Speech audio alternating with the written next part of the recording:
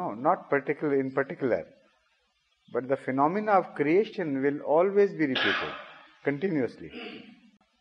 According to the Holy Quran, there is very specific mention of this, that we begin and we repeat the creation. Again.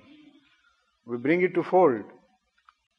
Listen, your answer covers a period of billions and billions and billions upon billions of years. Yes.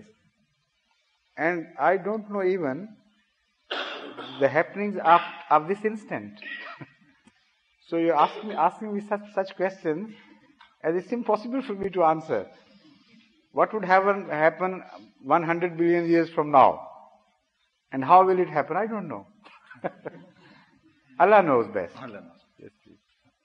I can only tell you what Allah has told us. He has told us only to the effect that the process of creation would continue to be repeated. Repeated again and again. I'll create and bring it to fold, to an end. And then I'll repeat again. And nobody can stop Allah from repeating His creations again and again and again endlessly. And we don't know what happened in the past. So why do you start with Hazrat Masih? Why not start with the previous creation and the beings which have already been there? Have they not a prior right in this sense?